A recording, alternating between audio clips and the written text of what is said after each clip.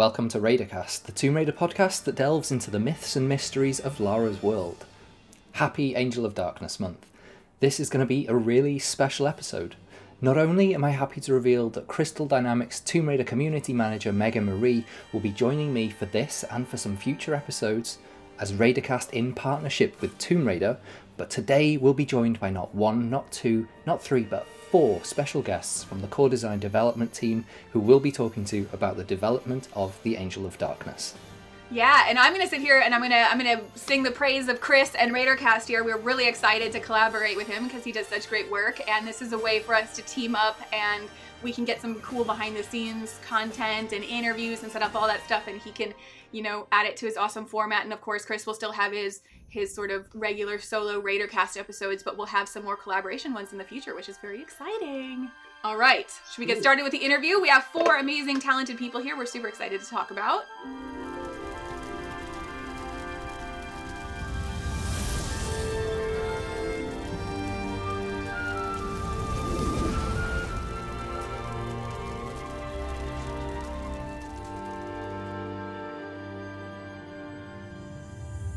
Please welcome Richard Morton, Murti Schofield, Peter Connolly, and Jero Carroll. Welcome to Raidercast. Welcome, everyone. Cheers, thanks for having us. Thank you very much. If you guys could please introduce yourselves, how long has it actually been since you last talked to each other? Yeah, I mean, I work with Jer, so I see him every day on Skype. So I've worked together for about, 4 years now, is it, Jer? Something like that? Yeah. Obviously, previously, core design, and, you know, he can't get rid of me. So I've not spoke to Pete for a while. It's been a while, yeah. It has been ages, hasn't it? Yeah.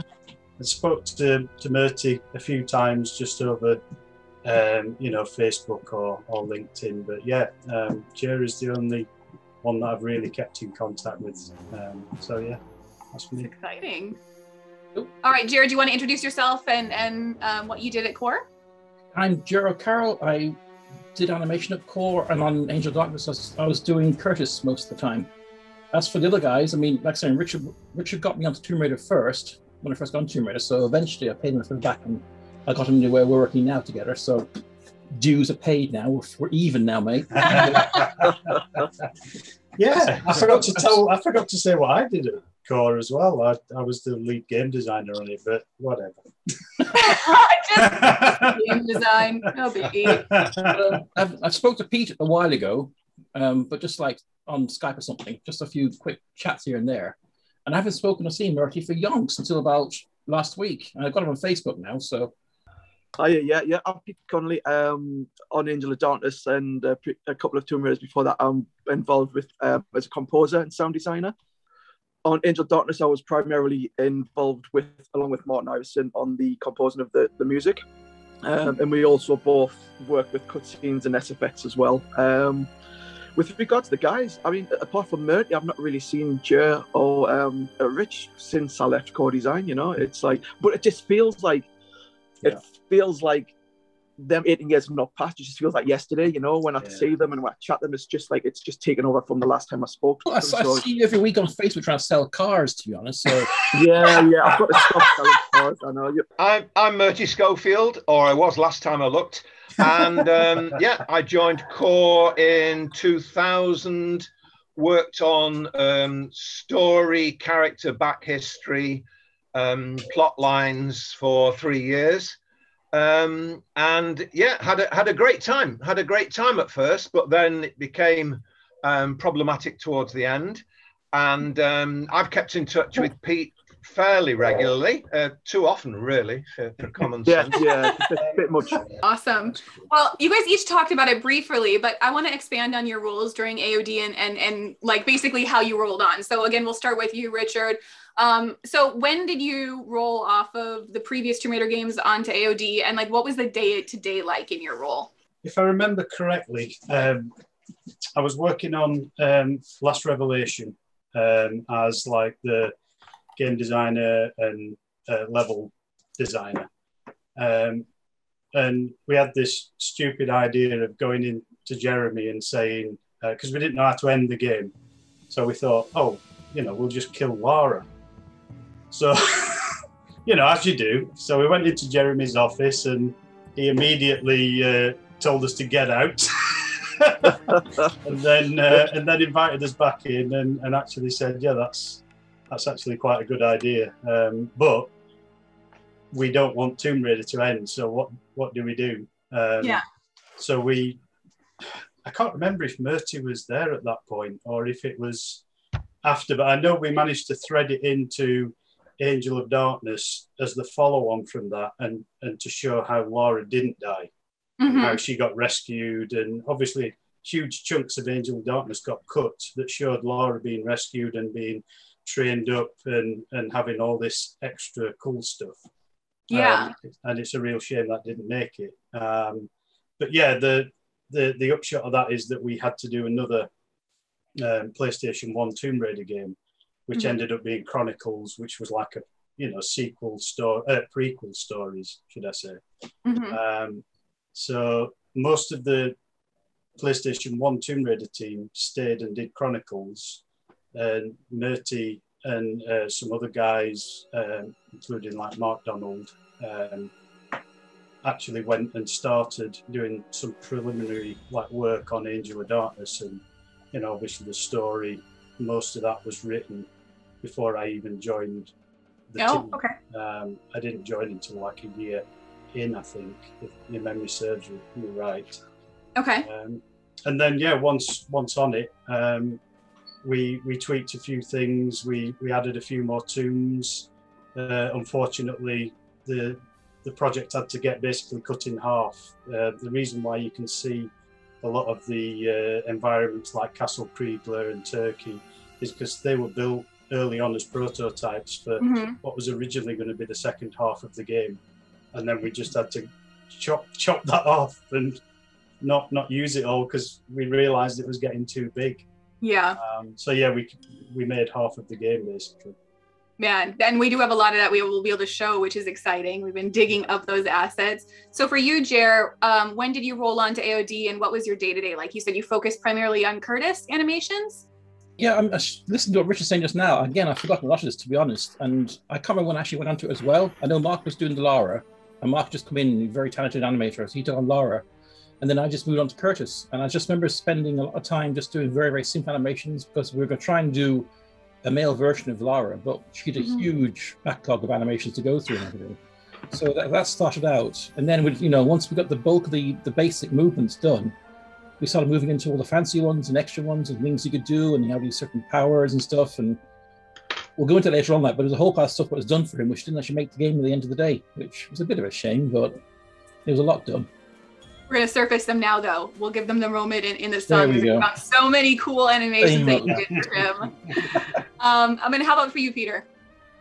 I think I rolled on to Angel of Darkness immediately after Hurdy-Gurdy. I don't know if you remember that one.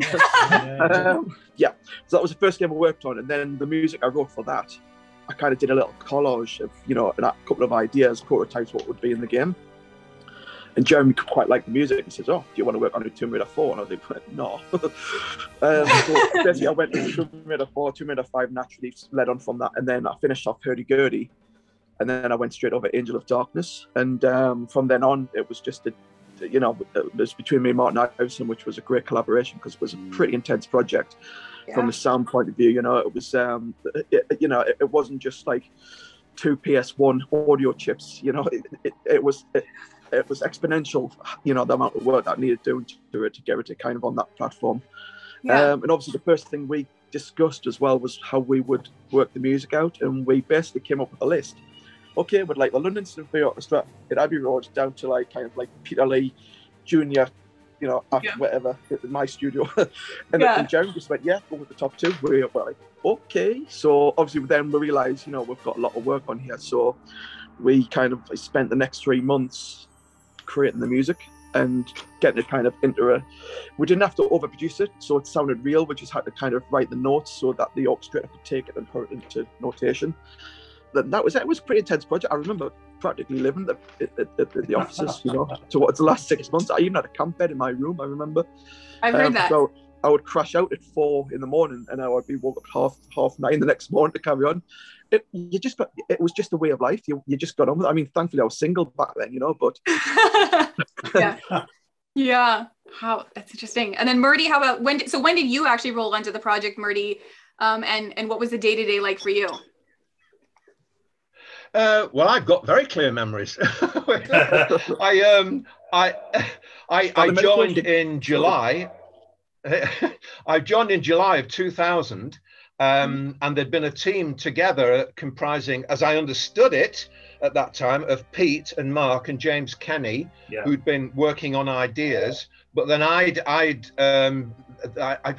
I understood it again, because I wasn't there, they'd sort of they couldn't seem to agree on stuff. So I came in July and started bringing the ideas that I'd got. And yeah, it went from there. And I can remember Rich joining, and I can remember Jer joining, and you know, variously all the other people, because I was completely new to the company in July. I didn't know anybody except an old friend, Jeremy Oldreeve, that I'd worked with at Signosis in Chester. So, you know, I had to get to know the team and get to know people. And I didn't see Jeremy Smith until I'd been there about 3 or 4 months. And his opening to me was, "Hello, what is it you actually do for us?" He just didn't know. And I thought, oh, he's joking. And then I realized he wasn't. He was actually dead serious. So I tried to tell him, and I dealt with Adrian after that. Yeah, no, it's Adrian understood more, because Adrian had been the person who'd interviewed me in May, in June. He'd interviewed me in June, and he was the one who'd asked me, we want to break some new ground. We want to go into some new areas. We want to introduce a playable character. We want something that might go for 3 games. And I said, well, I can do that for you. I've got loads of ideas, and I outlined a lot of the ideas, and basically on the spot he said, well, when can you start? So 2 weeks later I turned up, and Jeremy, you know, I didn't see Jeremy, but when I turned up, Adrian came up and he said, oh, you're here already? Oh, right. I said, well, yes, you said it's Monday, you know, I'm here. You know? But it was great, and it was especially good working with Rich, because Rich was my sort of connection and interpreter, if you like, to all the gameplay stuff, because I hadn't designed gameplay before. I'd built environments. I'd been a computer games artist, but I'd only started getting into script writing the year before, actually, for Core, doing Fighting Force 2. And Tom Scott, of course, was the other programmer I could actually talk to. We could talk. We could talk a language that seemed to be approximately the same. No, he's great, Tom. Yeah, he's basically, Rich. Yeah. So yeah, at this point, Core was working on the 6th Tomb Raider game. What was the composition of the team like, and how big was it in comparison to past teams, and how did that change development? I think Angel of Darkness was about 45 people. I could be wrong, but it did definitely swell, especially in the sort of latter half of that development cycle. One of the problems was the PlayStation 2 development kit that we had in the beginning was more like a PlayStation 3. It was a lot more powerful than what the actual PlayStation 2 became. They kept paring it back. So basically, we didn't know what level of detail we were meant to be building to. A lot of the video sequences from the original PlayStation 1 Tomb Raider were a lot higher polygon than the actual in-game stuff. So we felt if we aimed for something like that, then we might be able to get away with it. And we kind of did, to be honest. The in-game Lara for Angel of Darkness is pretty high poly for a PlayStation 2 game. It's funny you say that about the PS3 standards at the beginning, because I might be wrong here as well, but I kind of remember the chip that was originally designed for the PS2 didn't happen, and it got thrown over to the 3. And what they did too at the very last minute was basically put 2 PlayStation 1 chips in there because they couldn't get the finished chip ready in time for the 2. Yeah. That was how the audio side of things ticked. Wow. I think the whole thing ended up like that. So we It was a botched job on it. Yeah, we had to expand the code team. We had to have a much bigger art team because we had a lot more detail to build into the environments of the characters. And yeah, it did get a little bit unwieldy because we'd only been used to, like, what was it, 12 people, Joe? At max. I remember being like 10, 12, yeah. 10 or 12, yeah. So it was quite scary, but yeah. And that still sounds lean to me, because now you hear about these team sizes that, like, at some studios are like 200, or some huge game companies, they have 300-400, like with the annualized games, people on a single game, and it's, you guys still had, it was at that size that you still had a lot of ownership, I would assume, over what you were working on, right? Yeah. There were individual tasks. I mean, like, you know, one person responsible for a character, you know, like there's, I don't know how it worked with design, because in the last one we chatted through these, we had the 4 designers talking about each designer his own level to work on. I mean, did that change for you, Rich? And last time on that one, did you have one per level? We still had, you know, we still like to give the level artists. They weren't just artists; they were designers as well, weren't they? Mm-hmm. And we tried to do that on Angel of Darkness, even though we were building the environments in a totally different way. We were building the environments a lot like how they're built nowadays, to be honest. Whereas the original Tomb Raider games, they were just like Minecraft, as you'll know, they're just blocks. So, yeah, I mean, the map designs were kind of left loose enough so the artists had some, you know, creativity with that. And then we'd thread that into the story design and the game design. Andrea Cordella, I think his name was, he was like the lead environment artist on it. He'd come from like an actual background of fine art and sculpting and all this stuff. And he was really good at getting the detail in the environments, even though they were fictitious. They were still quite accurate. Yeah. Andrea was the one that, for some reason, I think I sent an email to Mona Pete. I think Tom did it. And I sent it to Andrea. And he says, "Oh yeah, give it to me. I'll put it in the Louvre. There you go." And I didn't know he actually done it. It was 10 years later. Somebody pointed it out. I was like, "Whoa, it really happened." So yeah. Is that the Mona Lisa that you're talking about? The Mona Lisa thing? I love that. What were some of the new gameplay mechanics that you guys were excited to include? So obviously Angel of Darkness was super ambitious when it came to like stealth, RPG light, melee, the different melee stuff, interconnected areas and different levels, dialogue options, all of that. So what were those original ambitions? Were there even more than that? Or could you just talk a little bit about those new mechanics? Yeah, apart from all the Curtis stuff, which, you know, is kind of legendary now because there was that much stuff that we wanted to add for him. There was, you know, everything seemed to grow organically. Sometimes it was good for the game. Sometimes we felt it was, you know, starting to push what we wanted to do a little bit. The sort of upgrade abilities, design, we didn't feel fully worked, but you know, we tried to incorporate it the best as we could. I think it was always going to have that bit of RPG, you know, the conversational elements, the, you know, running puzzles through conversations, and, you know, we wanted that. But, you know, I think a little bit the tomb raiding was lost, which is why we sort of fought to get some of that back in.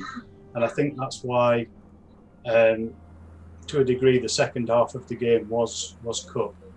I could be wrong with that one, but yeah, I think we just had a lot to deal with. My personal view is that Angel of Darkness, even though it was received in the way it was received, I think it was still you know, in certain terms, it was a benchmark to games that were to kind of precede that. Absolutely, yeah. Come after that. Yeah, it definitely felt like a lot of the things and combining them all were sort of ahead of their time, which was like super cool to see. And yeah, so that's always like a point of pride when people talk about AOD, is the stuff that it kind of pioneered putting together in all those unique ways and really expanding what Lara was capable. And Curtis. I mean, back in 2002, 2003, there wasn't the the option for DLCs or patches, this, that, and the other. So it was as it was. But if this was like 10 years later and you were allowed to kind of release it as it was, by the time it was actually out in the stores, you could have patched it and this, that, and the other, and it would have been, all of them little niggles would have been overlooked or not even existed. So it was. I played it with Murti and Ash a few years ago, and the first time I'd seen it played by anyone in a long time, and I was really surprised at a game which was like 15 years old at the time, how well it looked and how well it played. Somebody had modded the controls, and it was like, wow, okay. Yeah. It holds up extremely well. Yeah, absolutely. Sounds amazing as well. It's like, wow. Yeah.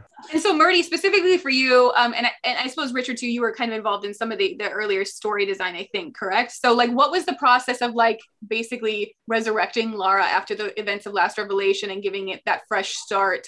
And I'd love to hear if you could maybe recap the official events of what happened between the Last Revelation and Angel of Darkness. I know obviously a lot of that got cut, but like, what was the short synopsis of what actually happened between those two games? Yeah. Well, I don't do short synopsis, so make yourself comfortable. Well, what the first thing I did when I got there, I mean, I had seen the game played in the various games companies I'd been in before, but I'd never played them myself. So what I did, I asked for any back information, any story information, and I was given 4 big ring binder folders with all the written material, the background, the story, and so on. So I read all those, familiarized myself with all those, and I realized that with Lara being left in the tomb, there was a great possibility for a chapter of story there, but I'd already pitched the Cappadocia, Nephilim and stuff. So I thought, well, I'll shelve that for the moment, but I'll mention it in passing.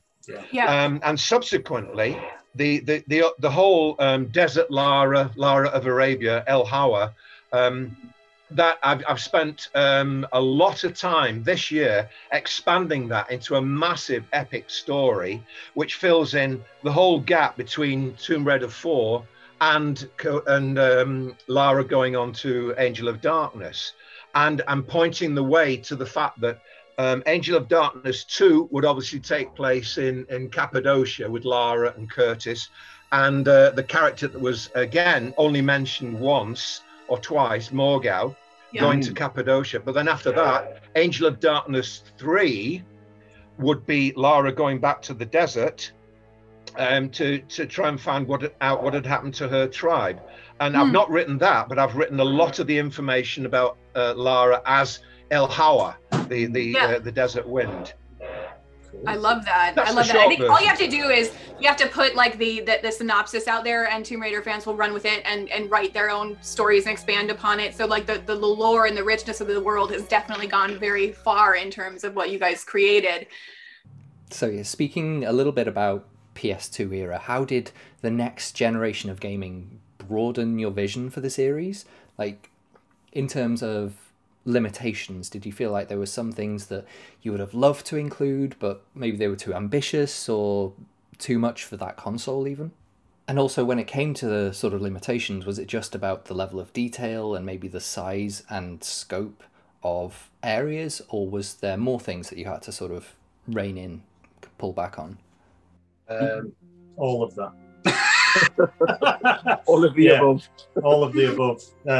One problem was disk space, because we were building stuff, and I think the final game wouldn't fit on disk, so we had to start messing around with that stuff. The complexity of the environments, because we were using a new engine as well, we couldn't get the same sort of environmental size out of the engine at that point. We didn't have things like streaming on, live streaming levels and things like that. So a level had to fit in memory, or we had to do little, loads throughout the level. And yeah, there were a lot of things to overcome, especially because the hardware kept getting sort of shrunk back as well through the dev process. But challenging. On the plus side, though, the graphics were so much better as well. I mean, like, every game that came along, you saw a more curvy Lara every single time. And each one was by far the best looking one. Absolutely. That one, I think, by far. I was just sitting with body count, to be honest. But I mean, again, like, it's been said already that people looking back from 15 years ago, the game 15 years ago, it just looks stunning even now in some regards. But it was just, I mean, Just to be a benchmark, regardless of it. Yes. Yeah, it's definitely started something. But I mean, I do remember seeing the new kit coming in and seeing what we could do with new characters and new stuff, and it was just astonishing. And actually, the whole thing was that when Lara was built, the new Lara was built, everything was thrown up before, everything started from scratch again. So it was everything got redone to try and make it a sort of a higher degree as well. And it's, you know, I mean, I know stuff got cut out of it, but at the same time, stuff did go to such a higher degree in the first place. I mean, the programmers were, you know, exceptional in getting the frame rate to such a high running, smooth frame rate as well. I mean, in some ways they were, you know, they were like cracking the whip at us to keep the frame rate up. You know, we can't have it dropping, we can't have it, you know, chugging. It has to be smooth.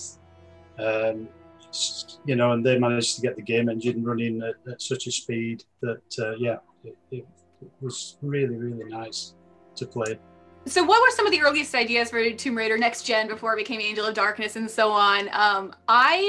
Chris and I were talking about this. We remember hearing some really like dark things for Lara, that like maybe her manor had burned down and she had a problem with alcohol at one point, and like it was like gonna be super dark. Like, do you guys have any other ideas that you explored like that? Was that just a like brief moment, or was that actually I think that was just a something deflection really of our explored? personalities. A moment of madness, I think. Does anybody else remember the island idea? That was one of the ideas getting thrown around before it became Angel of Darkness. That was where Lara had been kidnapped, and she wakes up like in a cell. Mm-hmm.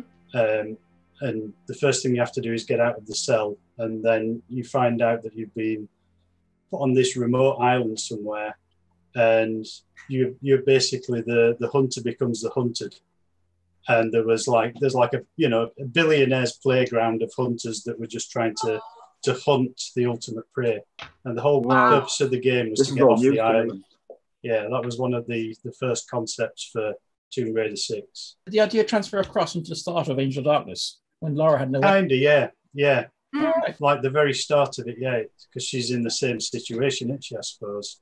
But so it was all set in one single location, basically, the whole game, which I think is kind of mirrored in one of the later Tomb Raider games. I was going to say, being stuck on an island and being hunted sounds kind of familiar. I love that. But, so the manor burning down and her becoming like an alcoholic, that was just a flight of fancy that maybe, was it Adrian that mentioned it, Chris, in an interview?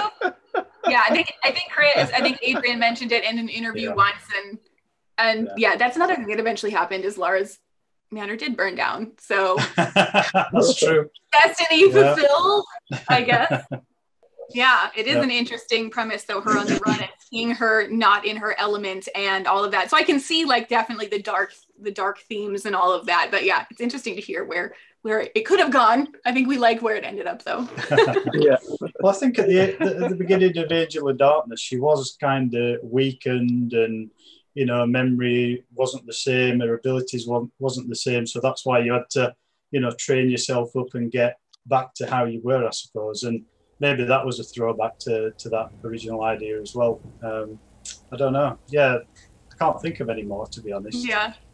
It fits in really well with the El Hawa material. Yeah. Because, you know, when she comes back from the desert, she's in a terrible state when she hears about the tribe, and she doesn't know the truth of it. So by the time she turns up in Paris, she's been really knocked about. She's had a really rough time.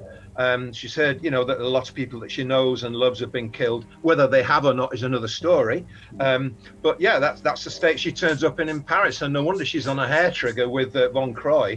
You know, she's just got no time for his story at all. So he gets it in the neck. Yeah. What was the mentor character called? Was it Putai? Yeah. Putai, Putai, yeah. Sorry? Yeah. The mentor that rescued Lara, it's Putai, wasn't it? Yeah. Putai, yeah, Putai. Speaking of Putai as well, of course, it was around the 10th anniversary, I think it was the 10th anniversary of Angel of Darkness, that Peter, you managed to uncover the cutscene of Putai and Lara. I had no idea. I thought it was just out there, here, there, and everywhere. And I thought, you know, it was one of them. It was one of them cutscenes that started and then it got canned. And I also, I really want to kind of finish this off, so I put some music on. I redone the sound effects and posted on YouTube, thinking everyone's seen it before. It'll get about 1 view, and then everyone's like, "Bang! Whoa, what's going on here?" You know, like tens of thousands of views. You know. It was super cool to see. It filled in some gaps for people. So yeah, it's finding. I love the fact that we're still finding stuff years later, right? Yeah, like, and because there's such a wealth of things that could have been explored, there's just like a gold mine of all this fun content. All of this stuff is sort of made the fans the Tomb Raiders. It's like we're sort of digital archaeologists, sort of just going through all this stuff. Yeah. I like that. Yeah. There was even an amulet, wasn't there, Murti? A scarab amulet that was actually tied into the abilities and the upgrade system, and that was all. You know, she had this amulet around her neck, and that's how she sort of got her powers back, and all that was from the the Oawa. In the newly written El Hawa stuff, she gets given an amulet. It's not a scarab amulet anymore. I've taken it down a different route. But yeah, she's got this amulet which can restore her powers, but she never actually used it in Angel of Darkness, of course. But yeah, and the other thing that's possibly of interest. I mean, this is all out there, all the materials out there, but we actually didn't get to choose the title ourselves. I sent a list round asking everybody in the company to suggest titles for the Tomb Raider 6, and they came up with some really very good ones, very funny ones, very obscene ones, very jokey ones. But then it all went down to London, and it came back, and the publicity people said, right, we've decided it's Angel of Darkness, and that hadn't even been on the list. So, you know, it's a good title, actually. I think we preferred the Lost Dominion, didn't we? I think Lost Dominion. Yeah. When we were recording Angel of Darkness at Abbey Road, and the conductor was going through the different tracks, you know, he, for some reason there was a typo on Angel of Darkness. It was Angle of Darkness, and I remember I remember sitting in the control room and hearing the conductor go, right next one, chaps, Angle of Darkness. The darkest angle. And from now on, it's called Angle of Darkness. Kind of works. Yeah, there's definitely that like layer of science to when it comes to marketing things. I'm sure it was like user tested and all of that, and market tested to come up with that. But I get how it feels a lot more organic when the name comes from the dev team itself. But yeah, that's interesting. I like the Lost Dominion. Well, it was a good title, of course, because it could refer to either Lara herself or the Nephilim. I really liked it. But somebody down there must have actually read some of the notes that were sent down. So I thought, oh, right, okay, now we can work with that. Angel of Darkness, that's great. That's great. Love it. Yeah. So this might be more sort of aimed at Murti. How did the story evolve between your time there? Like, what were some of the early ideas that maybe you wanted to include, but they didn't pan out towards the final game? Well, I had an outline of the kind of story. I mean, the main thing was the idea of the Cabal, who were, you know, trying to bring back this Nephilim semi-corpse back to life, and the various other things. But basically, very often I'd sit down with Rich and we'd say, right, you know, how can we go with this? And I'd say, well, you know, I see the story going this way, and this way. These are the locations. And Rich would say, well, we can't do that because of this reason and this reason, but we can do that because of this reason and this reason.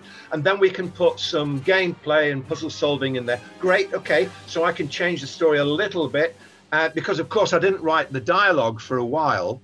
And it was only when the story and the gameplay and the puzzle solving were in place that we could even think about going and doing the dialogue. I mean, I was working on dialogue all the time and having a whole load of dialogue as backup ready to go because I knew the kind of generic situations that would come up. Yeah, it was very good working with Rich in that. But of course, you know, we found out later on that all the plans for Cappadocia and everything were too much.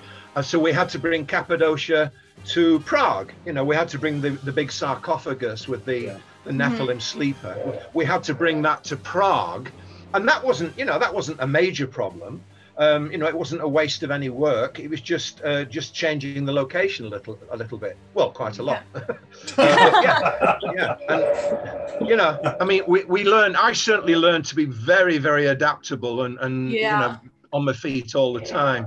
It was just like a geek fest because Indiana Jones is he's my favorite character, and obviously Tomb Raider working on that was the closest to getting to make an Indiana Jones game. So when Angel of Darkness came along, we got to sort of twist that away from Indiana Jones a bit, but still kept it in there, if you like. Completely different locations to what I was used to building, and it was just it was really exciting working with Murti and just finding all these different things we could do that had not been done before. Yeah. So talking about Curtis, I'd love to dive into that a little bit. When did Curtis come about from a narrative perspective? And I'm in particular interested in a lot of the stuff comes to animating because he was so unique. And I know, so Angel of Darkness did have mocap, didn't it? Correct, Jer? In the cutscenes, yeah. In the cutscenes, yeah. So do you just want to talk a little bit about animating Curtis? I'd love to hear about that. Well, I mean, as far as the mocap's concerned, it's the first time I actually saw it in action. We saw the stuff. There's a stairwell scene running on the stairs, and we're all sat there going, "Oh, our jobs are finished. We're out of it. We can't do this. We can't do this." Yeah. But as it turns out, things don't work out that way, kind of thing. But I mean, Curtis. I mean, Mark Donald came on, and I was asking Rich this morning. Mark Donald actually made the models in the first place, and we saw some of the early models there. We saw some images. You might show them in the interview. Yeah. There was a design phase of trying to figure out how he looked and that kind of stuff. And then once he was built and once he was in, there was a definite side of it where he had to try to just replicate what Lara could do, because he was just like the male version of Lara. So you had to do her moves and stuff. And then because development was quite a long process, to be honest. So it got to a stage where I can't remember truly if it's just me coming up with ideas or design come to us with ideas and say we need to do this next, and then they didn't fit in. But there was a lot of stuff done for Curtis which didn't actually make the game at the end of the day. To do something, I mean, it's like we were talking before about the team was quite big, but people still specializing in certain tasks. So just doing one character all the way through, it's a really, really special thing to do, to be honest. But it was cool. I mean, there was a lot of stuff going there, which, I mean, like in Paris section where the guns were gone and everything, and it was all stealth and sneaking. We had sneaking and looking around corners of buildings, and like there was climbing ladders, and there was so many things. And even little mini cutscenes. There's some cutscenes which weren't actually a mocap. There's one scene in a cafe, which I can vaguely remember doing a cutscene for. Curtis sat there, he's looking very pissed, annoyed, sorry. Yeah. And he's just like, he's swatting somebody away, something. I can't remember how that worked. Rich might know that better than me. I can't remember how it worked. I think it was going to be a cutscene, but we liked the animation, so it was just... It was just there anyway, wasn't it? Yeah, it was kept, yeah. But there was things like you had the motorbike scene where he could have done more with the motorbike, but he just sort of jumps down, jumps on the back of the bike, takes off kind of thing, And that was really it then. But it was a lot. I mean, there was all the powers that we were supposed to have as well in the game, and you saw them in the cutscenes. He's there and he's making doors open and close, and he had always various powers. But when it comes to the games, he stood there like a wet squib sometimes, saying, "I can't do it now." We didn't have time, did we?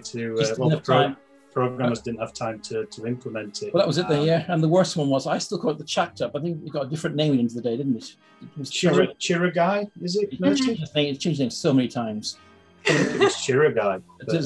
The whole idea was you could throw it, you could fly through the room, you could control where it went, like a mind-controlled frisbee, I guess. And back and catch it again. And it just never happened. And in a way, I was a bit disappointed because you put a lot into it. And think, this looks so cool. It's so different.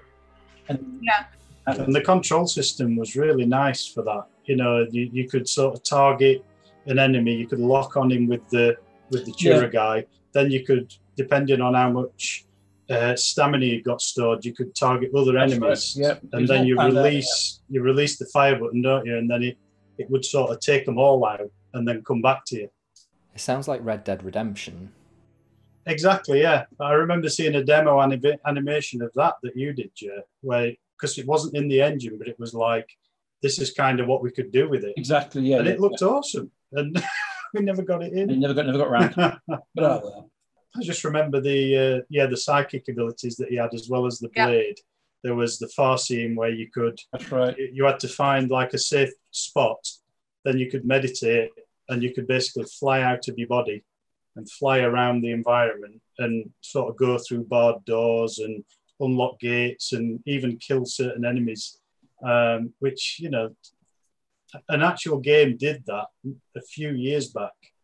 Imagine though being able to where you played a ghost without the limitations and being to include what, you know, imagine it was redone now and everything in there was what we wanted back in the day, or what you wanted back in the day. I'm just thinking about there were other stuff which has got dropped as well. I mean, back in the Paris section, the idea was toyed having these dogs chasing her, police dogs chasing Lara. You might hear them barking in the background; they're after you. I remember doing animations for dogs, you know, scampered over like 10-foot high walls, jumping down and chasing you. And then there was some one-to-one close combat stuff, which was all taking out policemen from behind, you know, stealthily, I suppose. Although one was quite violent. He actually takes it out, you know, she stabs him afterwards. Like, but there was, I just think about, the more I think about it now, there was a more that didn't actually go in the game, actually went in the game, I think, which is a bit annoying, but you know, it's just, it is what it is. There was the junkyard as well. That was an environment that got quite heavily started on, but never finished. That's right. Can you talk about that a little bit in terms of what was going to be in there? Yeah, I can't remember how it slotted into the story. I don't know if Murti can remember that one, but it was just again, it was going to be lots of guard dogs, and there was something sort of locked inside one of the car trunks that you had to find. So it was, you know, it was a lot of shooting, a lot of hiding from, you know, the security guards, and then you had to search for this object that was hidden there.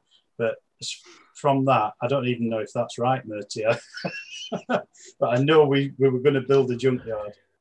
Sounds about right to me. And I think a lot of what we wanted to do, we got chance to do in the nightclub, you know, with the flashing lights, and where Lara's going there to look for the that box, you know, the box with the golden glow. I mean, the nightclub was an environment. The nightclub was a weird one, because it was like, what do we do in the nightclub? And, you know, Murti had written it into the story. Was it Le Serpent Rouge? Yeah, that's the one. So we spent quite a few days just trying to thrash out what actual gameplay we could put in that nightclub, apart from just killing baddies. And it was decided that we'd do the whole you know, animating lighting rig that you had to climb around, and you know, that presented a massive problem for the coders, because it was moving while you were climbing around it, and you know, they'd never done that. It was before, such a cool setup. It really was. It was so cool. It really was. So, Peter, speaking about iconic music, tell us please about the inspirations, the musical inspirations.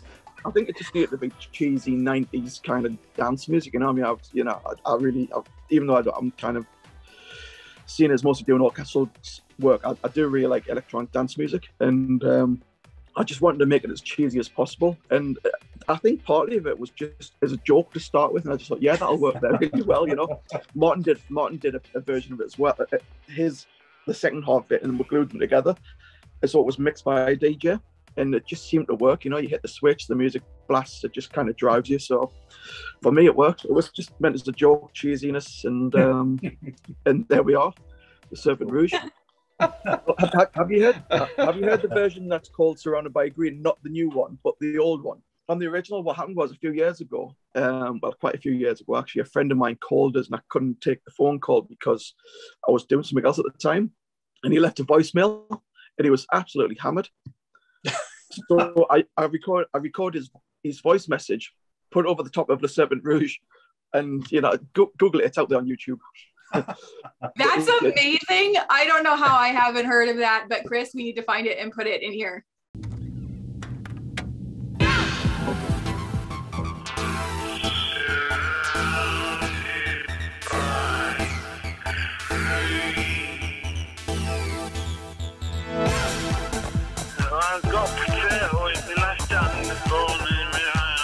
You know, everything sort of happened really quickly from the moment being told that we could have the London Symphony Orchestra at Abbey Road.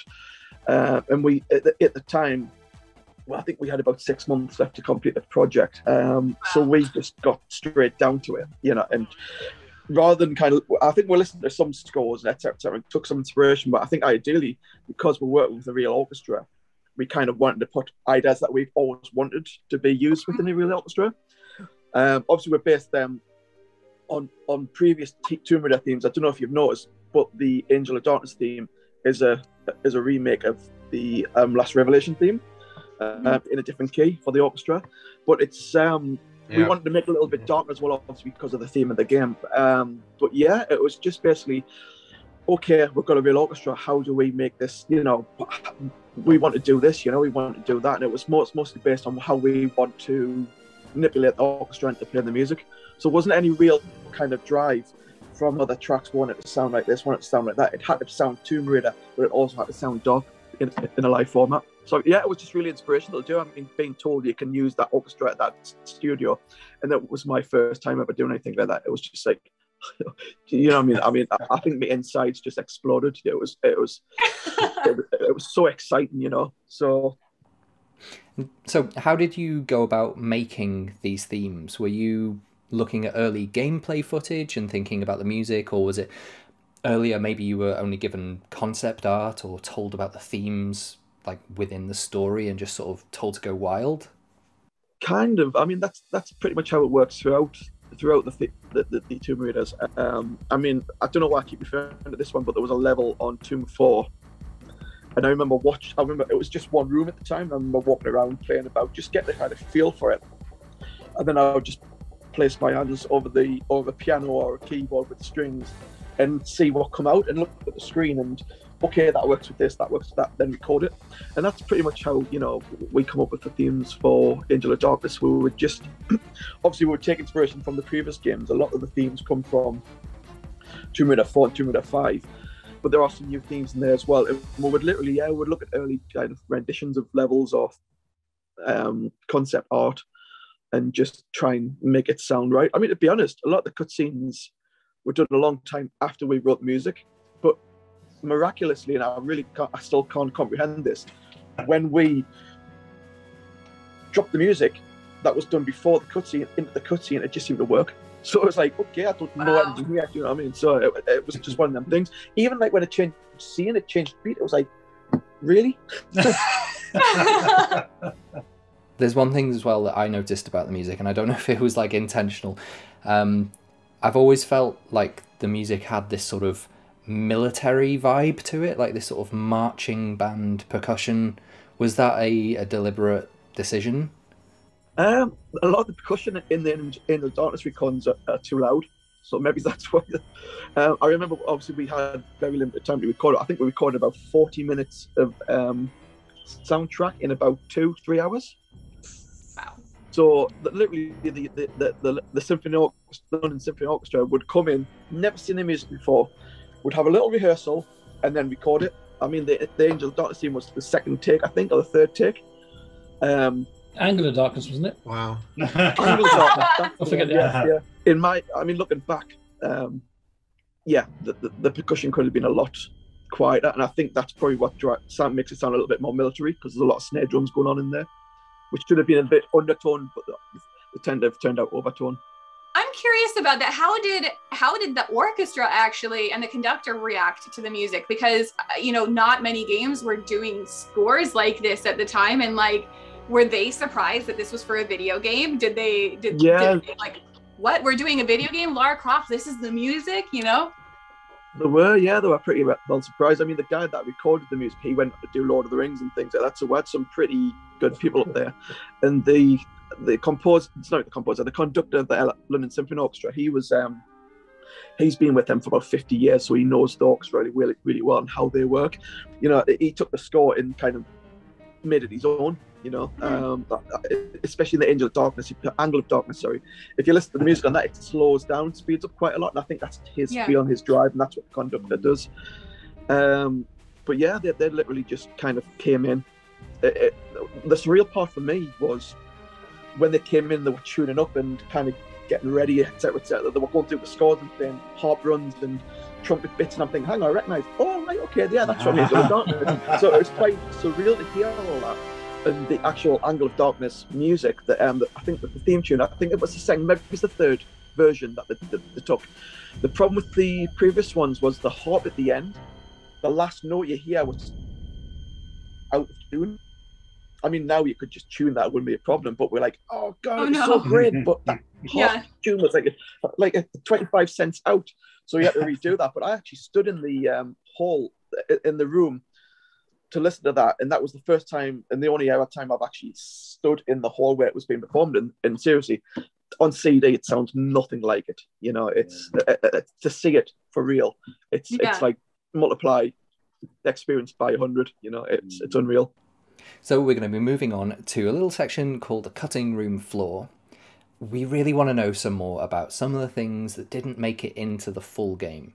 Of course, we really want to talk about Castle Kriegler and Turkey, Cappadocia. How much of these things were actually built before sort of being cut? Well, let's start with you, Richard. Yeah, I mean, like, no they worries. were actually built out. Like as we're showing here, we found some really nicely rendered areas of Castle Kriegler and a lab in Cappadocia, like some sort of lab, which is really neat. So, how much of them were built out, and what was the intent in terms of gameplay in those spaces? Yeah, the environments that you saw the images of, they were like really early prototypes, so they didn't have a lot of the, you know, the texturing fidelity or the light mapping, like the image that's behind Chris. That's like a fully light mapped. Yeah. You know, the texture fidelity is amazing. It's got light rays. So the prototype environments that were done for Cappadocia and Castle Kriegler, they were like a little snapshot. So that stairway was the only real room that existed for that, and the same for Cappadocia. I think those environments were going to be built up until about halfway through the project. So Castle Kriegler was going to be a little bit like the Louvre, as far as I can remember. It was basically where you were sneaking around. It had the typical castle secret fireplace door thing, and you know, it was like meant to be paying homage to all the, you know, the spooky castles and, you know, the stuff from Indiana Jones as well, because obviously, you know, you have to, don't you? So, Castle Kriegler was that. Cappadocia was going to be not just like in the lab, but tunnels, caverns, you know, lots of trap dodging and, you know, fighting animals as well as the Cabal. But again, it didn't get fully fleshed out as to what the actual puzzles were going to be, what the gameplay was going to be. I remember having a meeting with Murti when we were starting to talk about the sequel to Angel of Darkness, and I actually built what was to be the Nephilim transit system or something like that, to take you further into the caves of Cappadocia. Yeah. And it was like a Jules Verne gondola that was sort of riding on these overhead tracks that went above like lava pits and stuff, and you jumped from gondola to gondola, and there was creatures coming out and attacking you, and that was like that was the concept for one of the first levels of the sequel that never got made. So yeah, that would have been. I'm like mind blown right now. Like, by any chance, do you still have any of these old files sort of lying around anywhere? I wish I feel like did. that's a question for anything we talk about. Like, do you have these? Yeah, I probably got them somewhere, but I haven't got them to hand. I'd have to have a look in the loft. The trouble is with storing stuff like that, it can get corrupted as machines get older. You know, hard drives are notoriously bad, aren't they? But if I've got it, I will definitely share it. Of course, as well, we've got to mention the E3 demo from 2002, maybe 2003. In terms of the Hall of Seasons, it seemed like there was an entire alternative version built with that huge pool of water in the centre instead of the platforms that raised, and they had that massive Lux Veritatis knight statue, and Lara would swing off a flagpole and bounce off it. I think, again, did you animate that, Joe? Actually, did you animate that? Any recollection, I'll be honest, but I think it might have been a quick thing just for the show. Yeah, I think it was, wasn't it? Yeah. We just had to put something together, didn't we?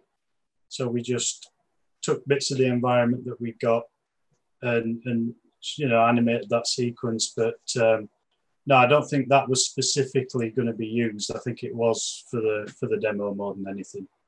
Yeah. It's so fascinating because I find a lot of times these demos or the things that were like the Tomb Raider 3 demo, right? And all these other things, they become like the holy grail for fans trying to track down because a lot of times they were bespoke, right? Yeah. Like it feels like they were things created just for these events and they can't see them. So I do have a folder that I found that's called E3 maps in our AOD archive. And I'm working with some community members and we're trying to figure out, like I said, we had archive.org Maya 5 and actually start using like older programs that they don't support anymore to try to open these. But maybe we'll be able to get something out of it. We're trying. We want to be able to show off some of the E3 demo to people. But yeah, it looked like it was really cool. Excellent. Yeah. No, it was nice to work on just to get some flavor of the game in there. So we were going to move on to one of the last questions, which is basically talking about the future and what it was going to hold for the AOD trilogy. And then there was going to be a Curtis spin-off series, right? Which is one of the reasons he was so fully developed in terms of ideas like the interesting features and gameplay mechanics and so on he had. So I don't know if this feels like a very Murti question, but everybody else can chime in too. Like, what was the future going to hold after that? Well, yes, the idea was to get him into a game where he could actually use his abilities that had been so much time and energy spent on developing. There was a lot of stuff that was prepared, and a lot of it was tied into the follow-on to Angel of Darkness 2. Various titles for that and 3, but yeah, sadly, I mean, one of the little tidbits that might be of interest was that I wanted to call Curtis Vance Renner. I was very keen to call that. One of the very few exchanges I had with Jeremy, and he said, "Oh no, we're not having that. No, somebody's come up with Curtis Trent. We're going to go with Curtis Trent." Okay, Jeremy, that's fine. And then I thought, oh, KT, Knights Templar. Oh yeah, that's good. That's a nice link. Oh, cool. Run Yeah. with that. So so I've used a lot of the alternative ideas that I had. Curtis, his early life, his adventures. I've written a lot of that material since, and he uses the various identities. Where he actually ends up working for the agency, the Cabal agency at one point, as Jack's not Twain. They don't know who he is. They're looking for him, but he's actually working within the ranks. But a lot of these documents. I mean, I'll just a little plug for my website here. There's a lot. All that material is on there. It can all. Yeah. It can all be found on there. All the ideas that never got used, some of the ideas that did, and a lot of new material, all on the website. So yeah, it's worth a look. Yeah, that's great. Anybody wants to dive into that the potential for the narrative and all that, definitely go check out Murti's website, which just recently launched. I heard with the help of some amazing community members and so on. So it's such a great resource to check out and dive into. Cool. Yeah, some great music, and some lovely artwork that's not by me. There's lots of lovely artwork that is by me, but there's lovelier artwork that's not by me. So some great stuff on there to check out. Yeah, definitely take a look. Okay, we're going to go on to the last section just to finish up. Could each one of you tell me what you are proudest of from working on the Angel of Darkness, and if you have anything to say to the fans of Angel of Darkness, now is your chance. Apart from the overall, game design, how the story worked out, how we sort of threaded the story through the levels, which was backwards to how we'd done the previous games. The Hall of Seasons, I built that. That was my favorite environment. It was really big. It had separate little puzzle trap rooms that were pure Indiana Jones, to be honest. So loved that. And what I'd say to the fans is, thank you for staying sort of true and loyal to the game and sort of seeing past its flaws. And people still follow it. They still love that aspect of Tomb Raider. And regardless what's happened before or since, a lot of people still see it as their favorite one in the series, which kind of makes everything we did, all the pain that we went through, worthwhile, really. So, yeah. It's awesome. Yeah. Well, this is. I'll try and say it's what I'm trying to think in my head. This might come out very weird, but I'll see how it goes. But when the game finished and Core was in trouble and Core split and half of us got taken away to a different company and everything, I really went sod Tomb Raider. I don't care about it anymore. I haven't even looked at this for almost 15, 17 years kind of thing. And it's only working with Richard again now that I'm actually going to get back into it, you know, being with Richard all the time. And when I did one of these, was it 3 or 4 weeks ago we did with Meagan, the other interview we did? I mean, I've been looking back at it now, and I'm only now looking back at what we did before and how good it was, and looking at the Angel of Darkness over the last couple of days, getting ready for this, like, I've forgotten so much of it again because I had nothing to do with the whole scene for this long. I just didn't care about it. But looking back now, and even just from this interview, listening to the guys here now, you know, I'm seeing what I've done before. Now, I was very proud to work with the Curtis character. I really was. Yeah. And it's like, I mean, you know, fair enough, stuff didn't make it to the game, but that's the way game development works. You can't say anything about it, like. But for the fans, I mean, also listening to the stories now as well, I had no idea there was this huge, big tribe of folks who are into this so much. I really had no idea about it. And fair play to them. If they like the game that we worked on, and like, you know, I've worked on lots of games, but this is probably the biggest of them all by far, to be honest. I mean, I've got to say again, thank you very much for liking it so much. If you liked this and you got something out of it, then good. Because as like Rich says, we put a lot of effort into it. There was a lot of sleepless nights, a lot of hard work, and it was a long time making it as well. And it's like, so thank you. That's all I can say. I can pretty much echo what Joe said. I mean, after Angel of Darkness, everything went a bit dark, you know, excuse the pun, but it's, I'll be honest with you, I mean, I couldn't bear anything Tomb Raider for about 5 to 10 years after that. I couldn't even listen to any of my music. I would just like, it would just give us horrible inner vibes, you know, but to be honest, when I started appreciating it and I realized what sort of, you know, how great the community was, it kind of revitalized my love for it. And now I can listen to the music and not cringe. I don't. It's strange. It's very hard feeling to explain unless you've actually been there. It's like, you know. But I mean, I would probably say my proudest hour in Angel of Darkness is the Angle of Darkness theme tune. I think that was probably out of all the tracks that were orchestrated, I think that one was the one that was orchestrated meticulously. You know, there's nothing in there that I could, apart from the percussion, that I could turn around and say, you know, that could be bettered. It was, you know, the orchestrator, Terenete, he did a really good job turning the MIDI into notes, and I can listen to that and be proud of what's been done. Obviously, that was a joint effort between me and Martin Iveson. It wasn't just me. Martin Iveson takes half the credit for the Angel of Darkness music. So,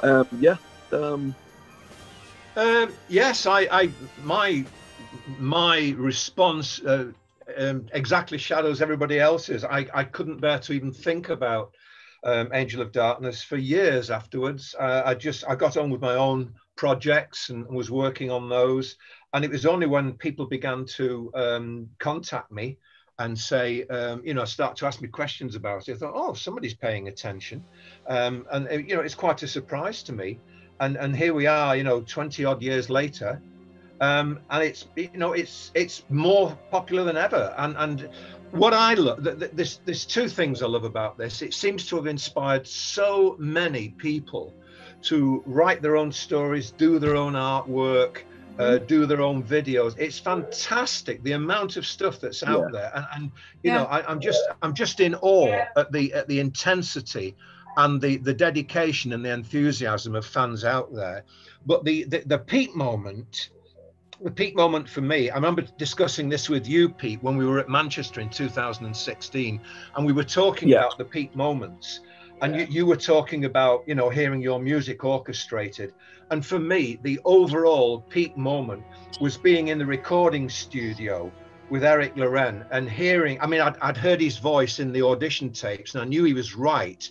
But when he started to actually perform the lines, I just, you know, I almost flooded into tears. It was so perfect. And I thought, Curtis is alive. He's making Curtis a real living, fully formed person. And when you look at Jer's fantastic animations that never got used, and you see the combination, that what that character could have been. But yeah, that was my peak moment, just hearing the first few lines delivered from Curtis, and then the first few lines delivered from Janelle as well. But Curtis being, you know, basically my own creation, it was a peak moment. And I said to Pete, yeah, I think we've had similar experiences there. Those were the, you know, those were the class moments. Those are the ones that will stay with me forever. That's cool. That's cool. That is so cool. I love to hear that the community has almost been healing to some of you, like the process of seeing that. I totally understand having to take a step away and you know, put some distance there, but then coming back and seeing that this world has been expanded upon and all of that by the fans, and it's been kept alive all this time. And as you said, it's like more popular than ever. That's exactly. Yeah. This has been great talking with everyone. Thank you so much for joining us today. It's been absolute honor and a pleasure speaking to each one of you. I feel my face is going to break from smiling too much. Thank you for the invite. It's been an absolute pleasure as well. Yeah, thanks for asking me to come on. Yeah, it's like I said. I mean, I forgot about this for 20 years, kind of thing. It's such a cool thing doing these things now. Awesome. And it's you always look back with happy memories. You forget all the bad stuff and the hardship, don't you? So yeah. Being like Richard having hair, that kind of stuff, you know. I don't think I've ever had hair. Have I? Just stole my hair. I know. At the risk of seeming unnecessary, the future's ahead of us. I mean, there's so much material out there that could be used or reworked, or, you know, other games and so on. So, you know, it'd be interesting to see what happens if anything actually does get taken up from any of the Angel of Darkness possibilities, remade or whatever. But, you know, it's very exciting. There's a lot of stuff out there and a lot of people working with Angel of Darkness ideas, and it's very, very reaffirming. Wonderful. Cool. Amazing. So thank you so much for joining us. It's been great talking with you. Thank you. And hopefully we can talk to you again in like another 10 years, and who knows what'll happen between time. All right, no, cool. No, thank you very much for that. Loved it. Thank you very much. Okay then. Speak soon. Thank you all so much. Thank you.